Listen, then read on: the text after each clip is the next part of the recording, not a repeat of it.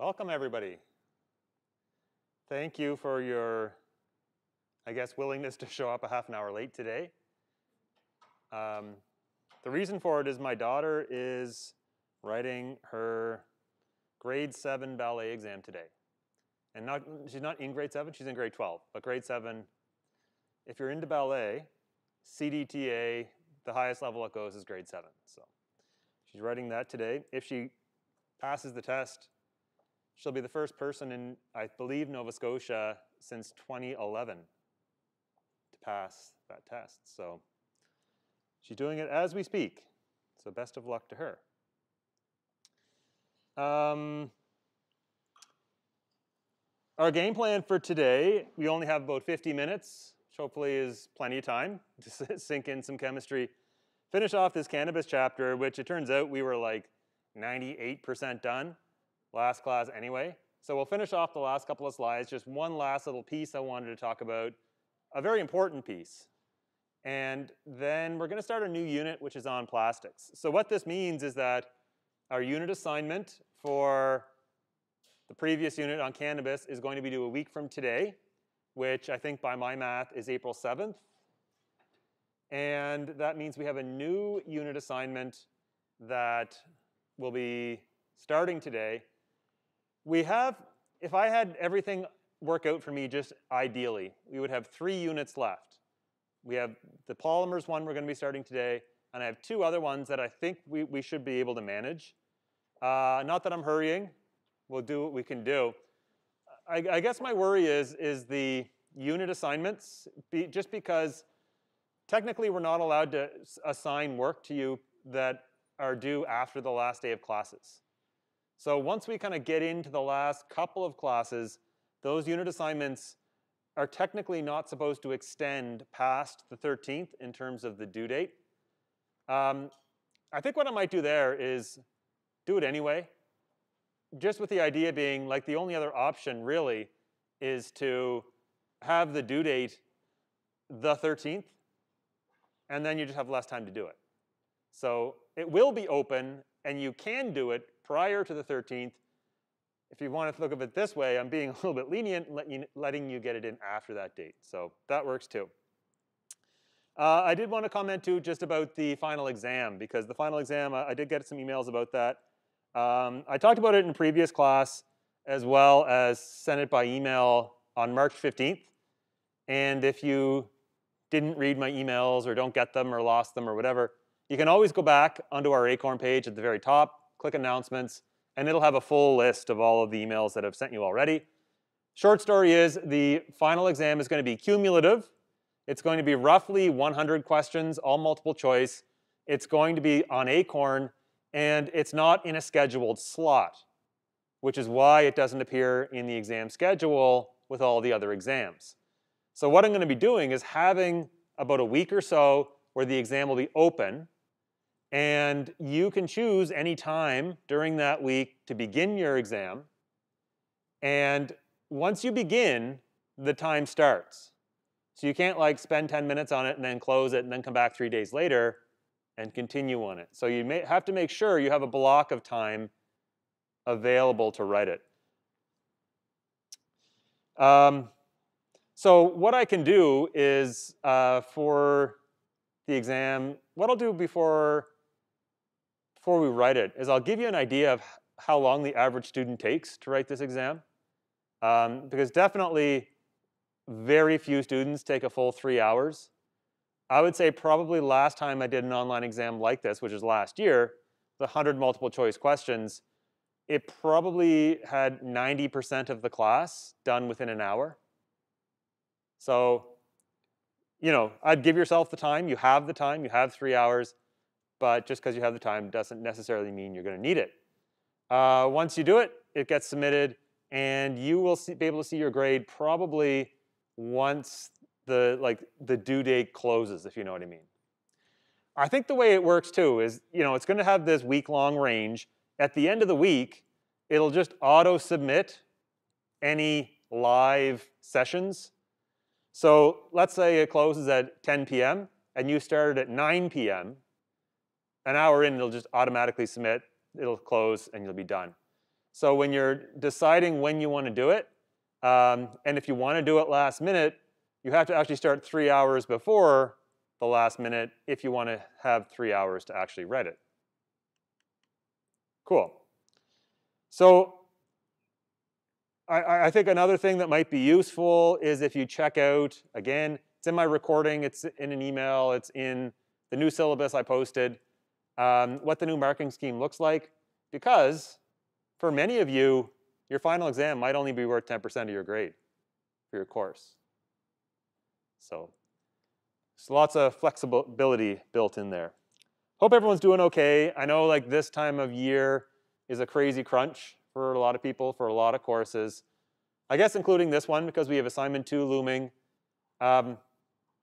But you'll get through it. In 2 weeks, you can raise your head and then you'll be in the middle of exams. So I don't know if that's comforting at all. Maybe it's the opposite. I apologize if that's the case. It's crunch time for me too. I know like I have a couple of honor students that are presenting and the due date is today actually for them.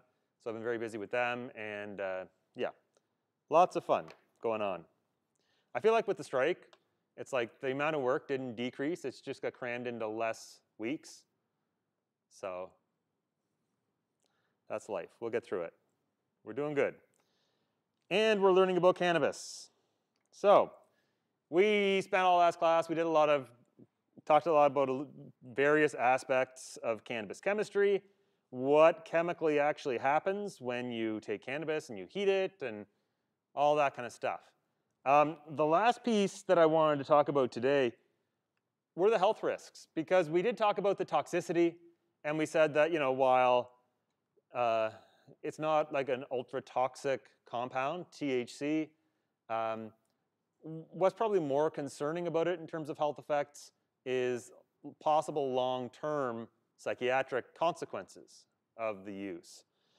So I could talk about this a little bit. A lot of the information on this is still quite new, and maybe new isn't the word, but like there isn't a huge body of data and evidence yet, and it's growing quicker than it ever has, and our understanding is continuing to evolve. So like everything I'm going to talk about today is probably, I guess you could say, still at an early stage, and may later be proven to be a little bit different or completely different. But one such study, and this is an old study going back to 1987 in Lancet. Lancet is a very highly regarded medical journal. You may remember the Lancet as being the journal where Andrew Wakefield posted or submitted his paper linking vaccines to autism and things like that, which was later retracted, and et cetera, et cetera. So that's the same journal, Lancet, 1987. There was a study of 45,570 heavy users of marijuana from Sweden, and they were followed over 16 years. And this is sort of an epidemiological study looking at the incidence of a whole bunch of different types of things. And what they found is that people in this group had a 6 times greater likelihood of developing schizophrenia. And so this is clearly a troubling finding, I guess. And there was a follow-up study that was published in the British Medical Journal in 2002 with the same group that were followed over even a longer time period. It confirmed the initial findings regarding schizophrenia and found that moderate use doubled one's risk. And moderate use in the paper was defined as using it 11 to 50 times over a 15-year period. And I guess they defined heavy use as anything higher than 50. So that's like what, once every 15 weeks? Once every 3 months they considered heavy use, which I'm sure a lot of people use it a lot more than that. They found that doubled one's risk. So the risk was actually proportional to the dose, I guess, which is what you'd expect, right, as with any chemical. This is what the 2017, a little more recently. Further research demonstrates that cannabis has a differential risk on susceptible versus non-susceptible individuals. In other words, young people with a genetic susceptibility to schizophrenia those who have psychiatric disorders in their families should bear in mind they're playing with fire if they smoke pot during adolescence. So what current research seems to be pointing towards is a situation where some people maybe can use it without risk of any kind of psychiatric outcomes, negative psychiatric outcomes, whereas others might be much more susceptible. And I don't think we really have any idea what the percentage of the population that is, but there are signs that it could be related to family history and things along those lines. So it's definitely something to keep in mind. When the initial study came out, there was this issue of causation and correlation.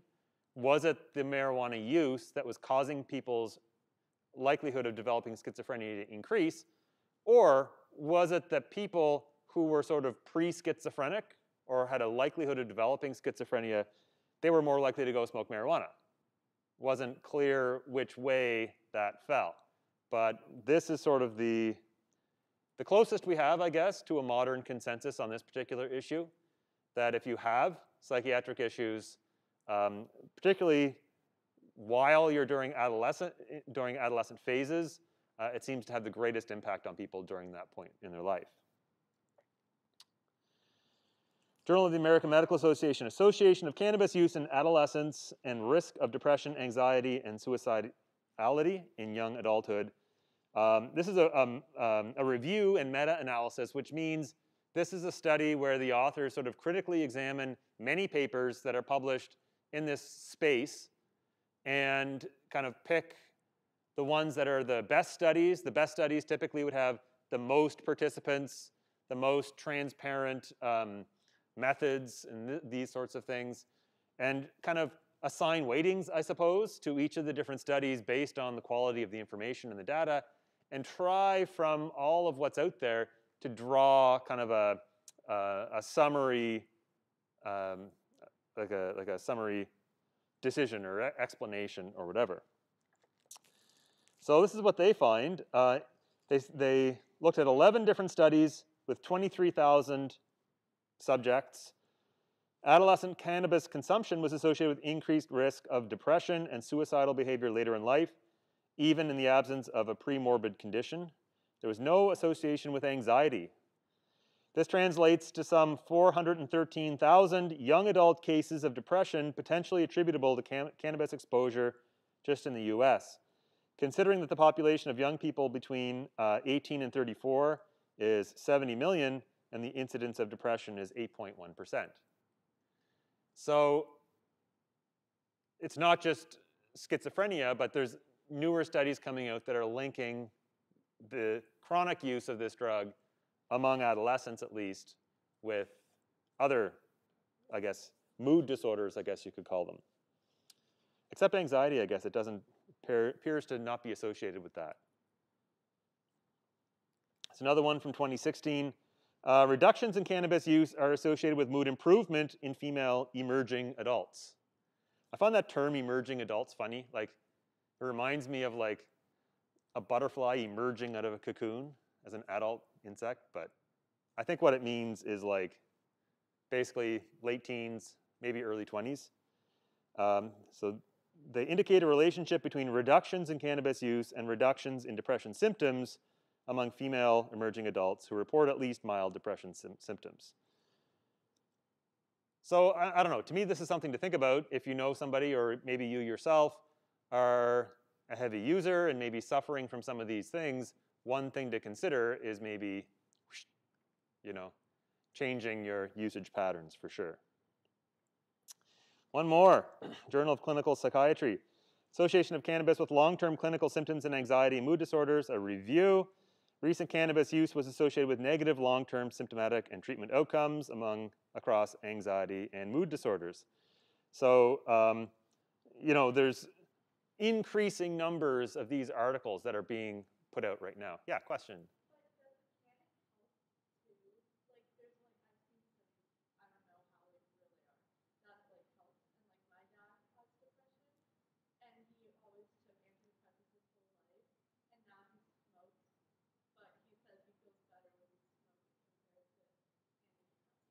Yeah, so that was a very interesting point, because I'm sure nobody online could hear that. It was Is it possible that this could be helpful for some people?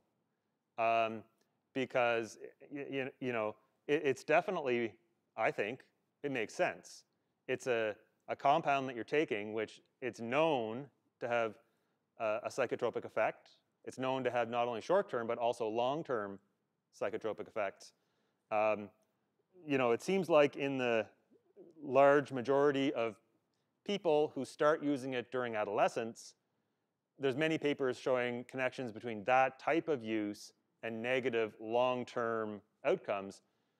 But there's much less study about people who are beyond their adolescent phase when, for the most part, I'm not going to say you stop maturing or stop whatever, but like you're certainly in a different phase of development when you're older.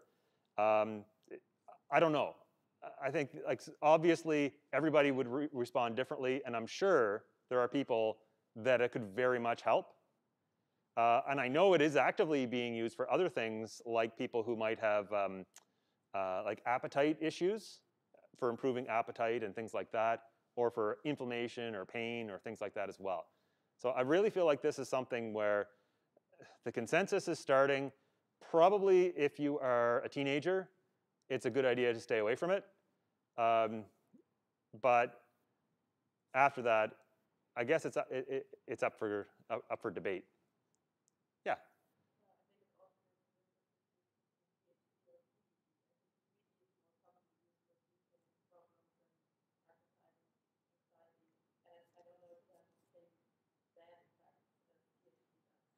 Yeah. Yeah. So that's a very good point as well. So for the people online, the comment was about CBD, versus THC, and THC is the psychotropic part. CBD is not, and CBD is obviously a component of cannabis. It's one of the cannabinoids that's in the plant, and is normally the one that people use for medical reasons. That's an interesting one too. I was reading actually about how that operates in the body, and we have cannabinoid receptors, and we have natural endocannabinoids in our body, the most important one being anandamide. And what CBD does, it doesn't actually interact with our CBD receptors. What it does is it reacts with some different receptor which shuts down production of anandamide. So it actually causes your natural levels of endocannabinoids to change, as opposed to it having some direct effect, which is how THC works. So it's sort of like an indirect way that it works in the body. So that could be true. Like if you just use the whole plant and smoke the whole plant, you're getting it all. And it may be some of those compounds can have negative effects, some of them can have positive effects, but you're taking it all in together. And it's going to be very interesting, because I'm sure if you go from like 20 years from now that sort of the taboo on doing research of this type is lifting, I think you'll see a lot more investigation into this sort of thing. And right now, all I can really say is, in terms of health effects, the water's kind of muddy. And I've heard all kinds of reports, like you brought up, of individuals who report great relief of certain symptoms. So all I can really say is, could be good, could be bad. It's definitely shown to be bad in certain usage patterns in certain populations, in certain ways. And that's all I can really say at this point. So hopefully, I don't know, hopefully you feel I'm being balanced with this, but really there's big question marks still on the horizon, and like new stuff getting published every day. So these are the sorts of papers you need, though, these like reviews, these systematic reviews and meta-analyses, to actually try to extract from the multitude of publications now coming out where the truth actually lies. I'd love to see a Cochrane review come out on this issue. Cochrane reviews are very good, balanced, scientifically based, and do a very good job of sorting out all of the different considerations. All right, so I think another good place I could point you is the Health Canada has a website on it, and you know, it says cannabis contains substances that can affect the brain and body, including THC and CBD. THC has the intoxicating effects. CBD is not intoxicating, but can have effects on the brain. This gets updated all the time, too. I would probably recommend this as a unbiased place to get information. It is funny, too, with like marijuana, too, because it has this like long history of being, I guess, of having governments, specifically the U.S. government, spread untruths about it. In you know, they used to call it reefer madness and all these things. And I can probably feel people when I point them to a government website saying this is a great place to go learn about this, ready to scoff at me, saying, "What do you mean, the government?" Like, because there is a history of that in definitely the U.S. But as far as I can tell, okay, as a non-expert, as a generalist, I'm a chemist, I'm a generalist in this field, I think the Health Canada website is a trustworthy place to go. All right, I think we're good. We're ready, I believe, to start talking about our next unit, which is on polymers. And I just wanted to say too, I really appreciate getting feedback from you folks directly. Like, I love when people ask questions. It's kind of nice. Like, we have actually, like, in person, a pretty small class. Actually, online is pretty small today too. We got 52 online. There's a hockey game right now, isn't there? What time does the hockey game start? Started at 1. Okay, so anyone got the score? Put the score in the chat if you got the score. Women's basketball is today too, right? Nationals in Kingston. Do you know when Acadia Axwomen play? Yeah, someone put that in the chat too. We cheer you on. Okay. They play at 4? Oh, great. We'll all be out of here in time to see that.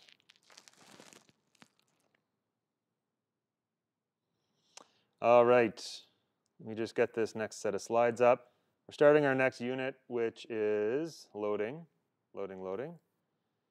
On polymers, which I guess are probably more commonly known as plastics. And we are going to be, well, I guess plastics are a type of polymer. So we'll talk a little bit about the chemistry of these things, some issues around them. This is a pretty short one. We have a new unit assignment that is open today based on this. So if you're following along with me, please get that out. All right, we got 4 p.m. for the Axwomen. Thank you.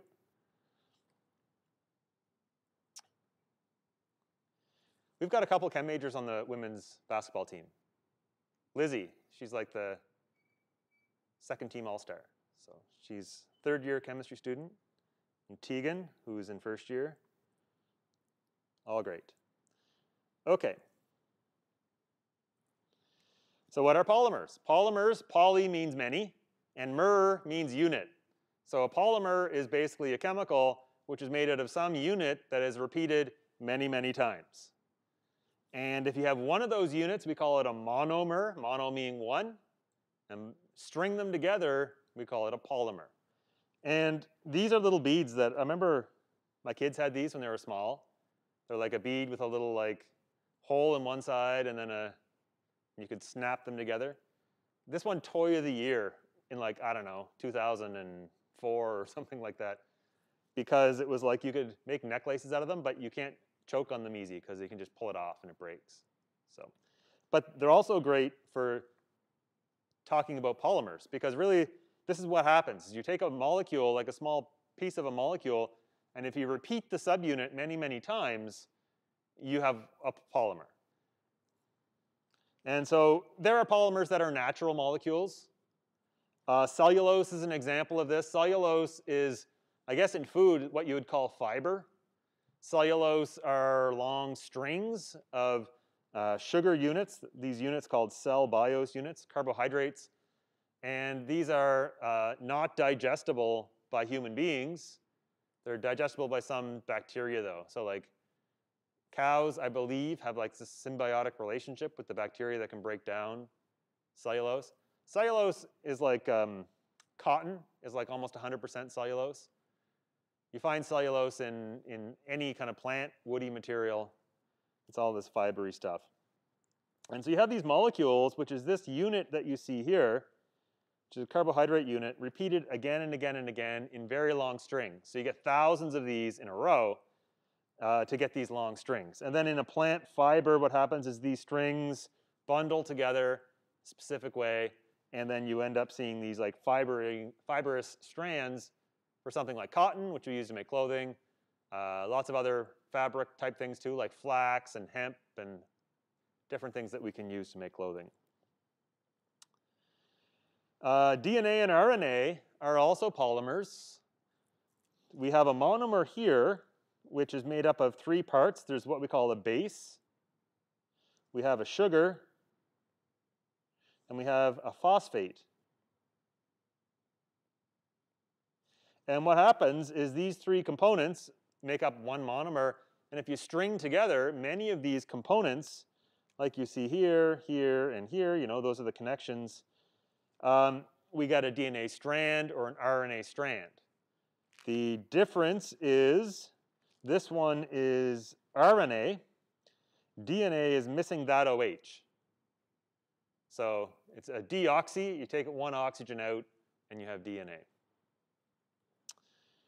Proteins are also polymers. Proteins are made up of a repeating string of amino acids.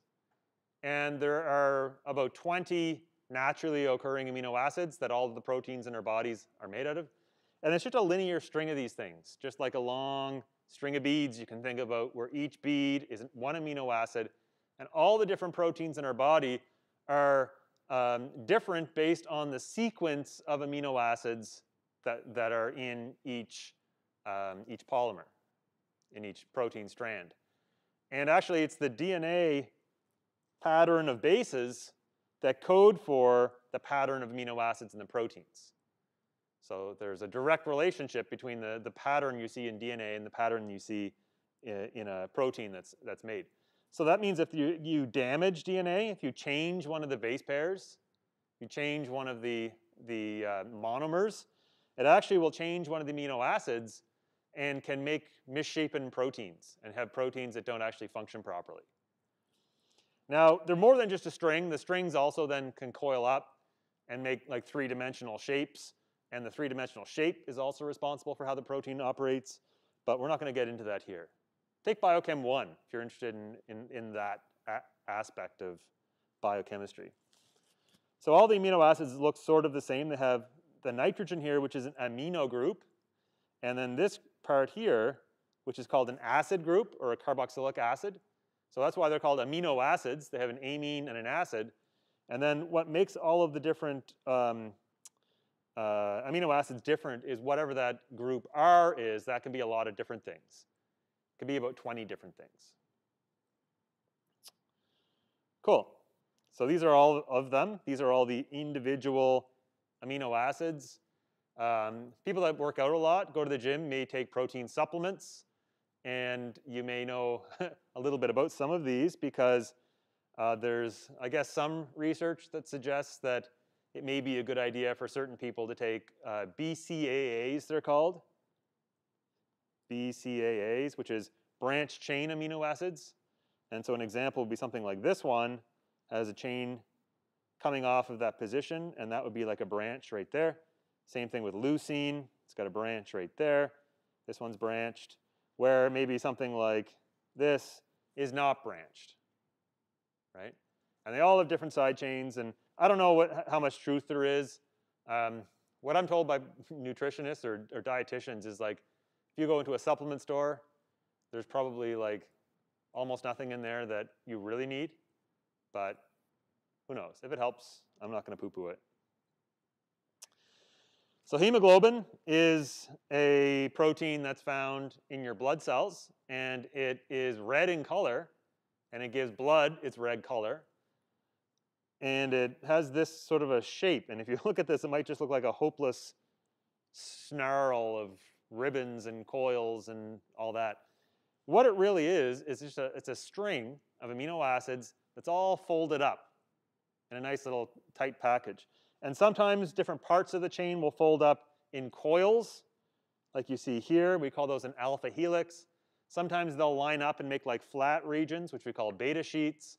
And there's all these other different structures that can happen, and they make this unique three-dimensional structure overall for a protein, which is responsible for the protein's function. And I'm kind of lying a little bit here because I'm showing a piece of red meat. Red meat is not red because of hemoglobin.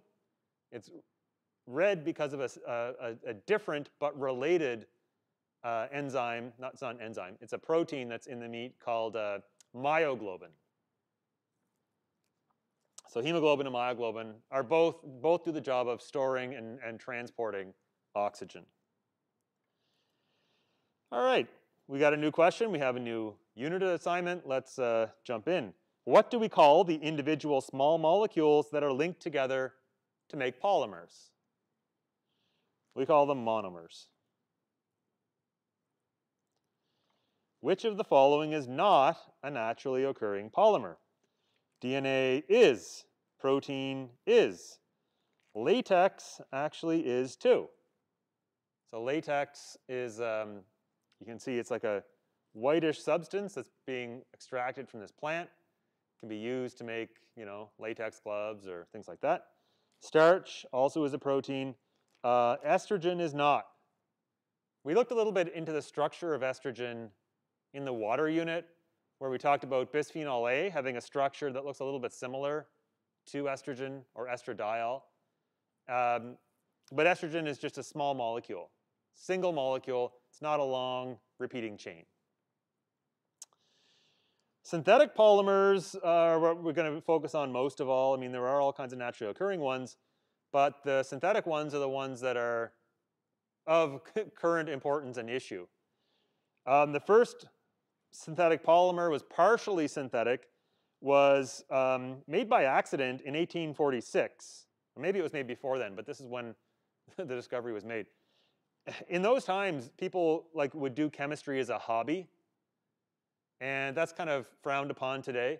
But a lot of people might have a kind of a little lab set up in their garage or set up in your home, and unlike today, people just didn't automatically assume you were trying to make drugs. And so what people would do is they buy glassware and they do all this sort of stuff. And so the story goes, apparently around 1846, there was somebody who was had like a little bit of a home lab in their own kitchen, which that's another thing. I like to separate chemistry work from food. I eat food in my kitchen. I don't eat anything that comes out of my lab. But anyway, he had on his kitchen table a bottle of concentrated nitric acid. And I guess he's wearing gloves or something, I don't know. But he accidentally knocked over the bottle and it spilled out on the table. And nitric acid will actually react with wood. It'll turn it black. It'll kind of eat away at it really quickly. So what he did is he kind of took a dishcloth and he sopped it all up and threw it in the sink. And then he cleaned it all up and threw it in the sink and then took care of his table. And eventually when he got that clean, he went back to the sink and he had this nitric acid soaked dishcloth there. So he turned the tap on and he rinsed all the nitric acid out and he wrung it dry. And then he hung it over by his fireplace to dry off the water that was still, so he could have a dry cloth again. And he started doing his work or sitting around. And then he kind of looked over and then there was a big flare of fire, a big flash. And then instantly he looked and the cloth was just gone. So it had just burst into a big thing of flames and was just gone. He said there was no smoke, there was no remnants of anything. It was just it disappeared as fire. And what he had actually done, accidentally, was make a new polymer called nitrocellulose, which is if you take cellulose, which is what is in a cloth, cotton, for example, you soak it in concentrated nitric acid for a while. It'll take the cellulose unit, which you can kind of see is this part here, and adds all these nitro groups to it.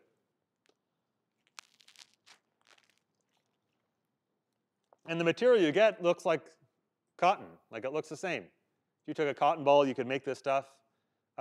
He obviously used a piece of fabric to do this. And it turns out nitric acid is extremely flammable. Because what can happen is when you burn something, you need a fuel and you need an oxidant. So you need oxygen typically from the air, and you need the cellulose, the carbon or something to burn, the fuel. And normally the rate of a fire depends on how quickly the oxidant can make its way to the fuel. So if you have a fire on a beach and you have the bonfire and you got a bunch of wood in there, what keeps that reaction from just being over in 10 seconds is that oxygen has to find its way into the fire. And not only that, only wood in a fire can burn if it's on the surface. You can't burn from the center, right? So you have a small surface area of wood that's exposed. Oxygen gets used up, and you need fresh oxygen to come in to continue it to go. And that keeps the fire burning at just a specific pace. It turns out if you put nitro groups on the molecule like this, the nitro groups do the job of oxygen. So all of the oxidant is right there, ready to go. And you don't need oxygen to do this fire. So it sort of has like its own built-in oxygen. And when you have this feature in a molecule, it makes it explosive. Because the oxidant is right there, ready to go. All you need is a spark, and then the whole thing just effectively instantly burns and explodes. It found instant use as a gunpowder that was smokeless because it didn't produce any black smoke. The gunpowder of the day was this stuff called black powder, which I remember I made once as a kid. Different times. My brother, I remember we found the recipe for it online, and it wasn't online. There was no online then. I don't know where we found it. We found the recipe for black gunpowder, and we had all the ingredients. We found them except for sulfur we couldn't find. So my brother was in grade 8, and he went to a science teacher and said, we want to make gunpowder. So he came into the lab and brought him this like bottle of sulfur so we could go home and make gunpowder, which we did, and it worked. And but the thing is, it makes a huge amount of smoke, really smelly black smoke, and that was considered a negative. Obviously, if you want to use this gunpowder indoors, it kind of pollutes the area pretty bad. But also, if you're like using it in warfare and you take a shot, there's a big cloud of smoke from where the shot was taken. So it was very easy, if you were trying to be sneaky, to locate the location of the shooter. So it turns out nitrocellulose was smokeless, and so it was developed as an alternative called smokeless gunpowder. Nitrocellulose actually had another use, which was not a violent use, intentionally at least, where people realized you could take nitrocellulose and you could mix it with other things, and you could produce a material called celluloid.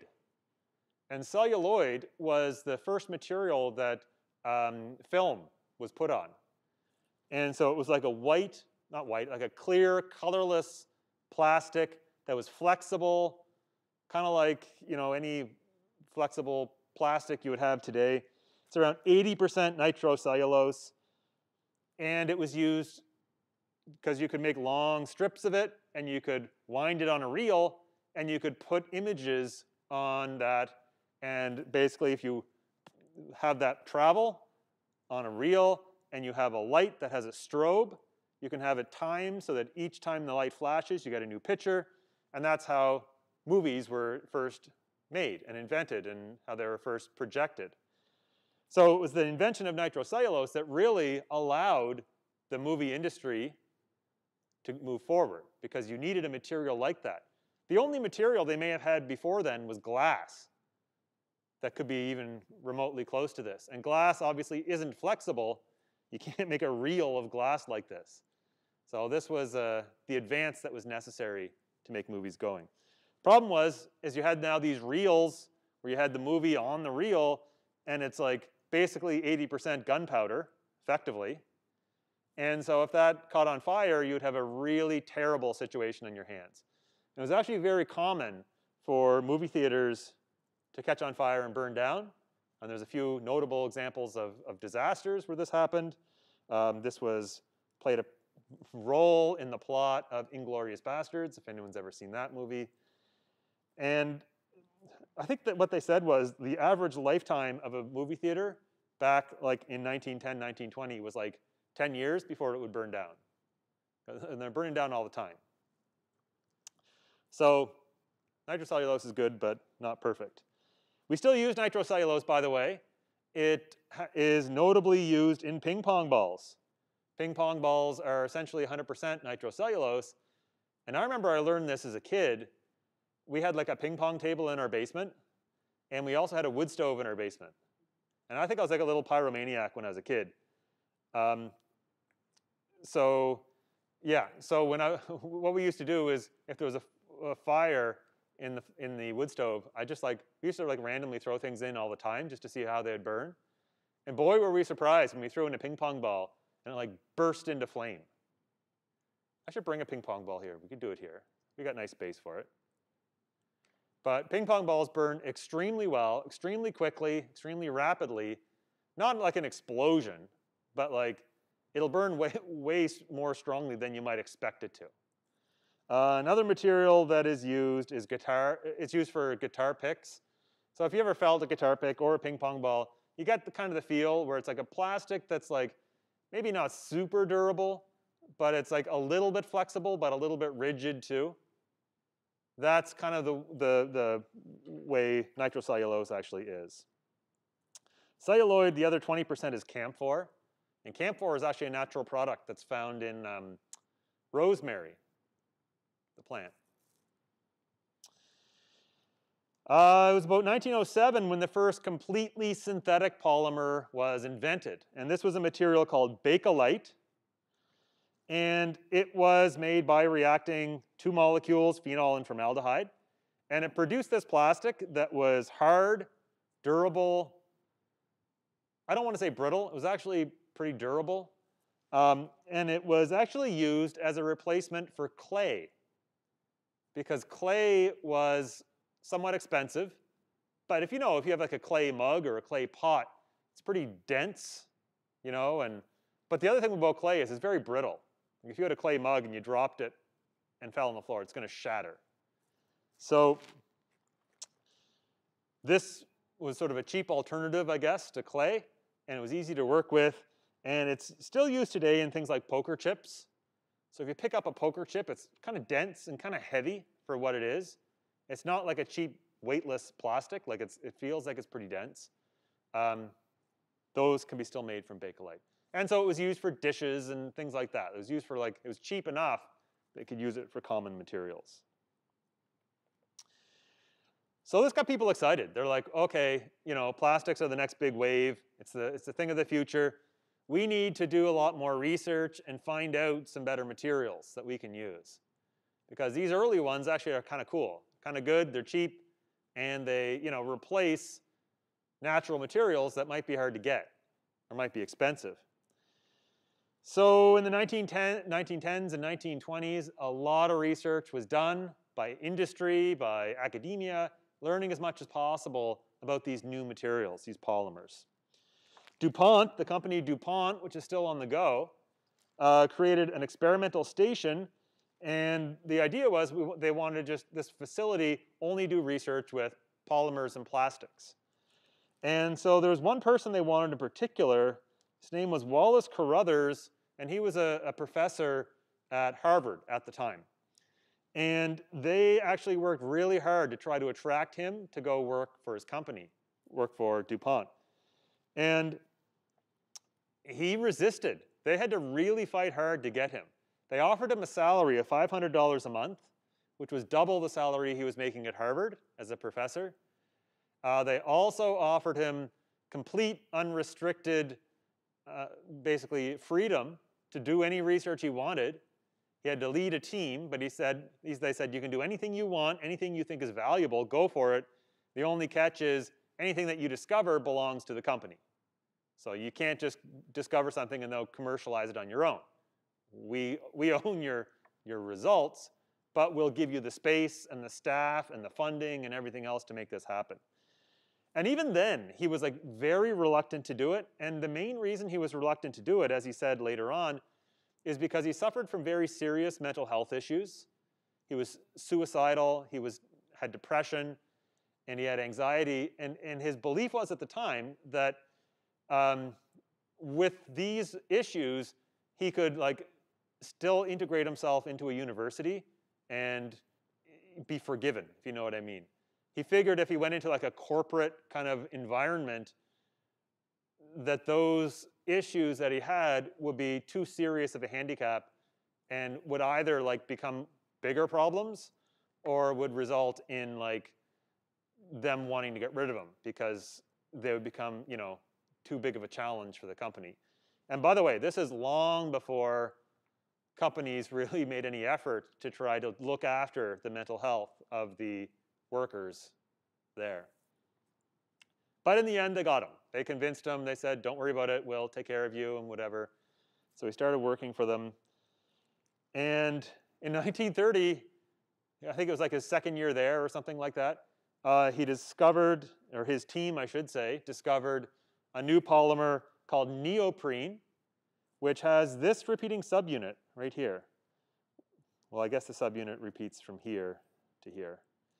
But it's like, this is a carbon, carbon, carbon, carbon with a chlorine. I'm going to decline that, I think. How's my wife? She knows I'm teaching. So neoprene is a polymer that we still use today. You might notice these sort of spongy, foamy plastic that people will put on weights, or you know, these kind of like spongy things that you can use to keep a can of pop cold. Those are still made of neoprene. I'd say like it's not like a major material that we use all the time, but definitely it's still in modern use. But what they were really looking for was a substitute for silk. Silk was considered kind of the most fine or richest fabric at the time, but to make it is actually really difficult. It turns out silk and various types of silk that are found in nature, like the silk that's used in spider webs, are extremely strong and tough given their weight. It's one of the highest strength to mass ratios of any material that people had found. So not only does it make nice fabric and nice material, but also it's like extremely strong and durable and lightweight, which has other applications as well. So they were looking for a substitute for silk, because silk is a pain to make. You take these worms, and the worms, you feed them for a while, and then the worms like spin these little cocoons that you see here. Then what they have to do is once they spin the cocoons, they have to kill the animal, the worm. Then they like pull the worm out, and then these like cocoons that you see here are a single strand of silk that's like wrapped around the insect like thousands and thousands of times. So they take these strands and they kind of peel them apart and make these long strings. And with these long strings, they can kind of weave them together, and then through a lot of work, you have silk fabric. So it was expensive, it was time-consuming, you know, it was hard to scale up, and that made silk a very expensive material. And it was a sign of wealth, and like any sign of wealth, if you can find a way to reproduce something that makes people feel wealthy, you can become wealthy yourself pretty quickly. So the first thing they actually discovered was polyester, which is still a fabric that's used a lot today, an early form of polyester, I guess I would say.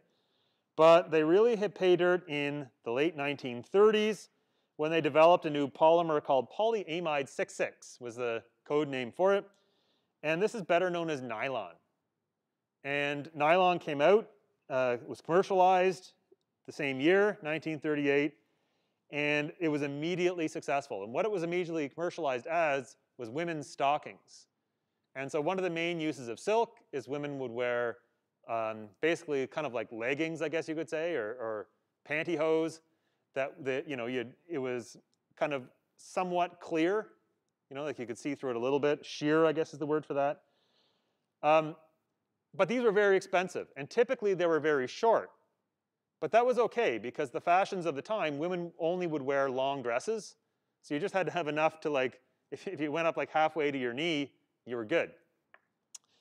With nylons, though, there was no limit anymore to how long they could be. The material was easy to make, and it was cheap. You could make them really long.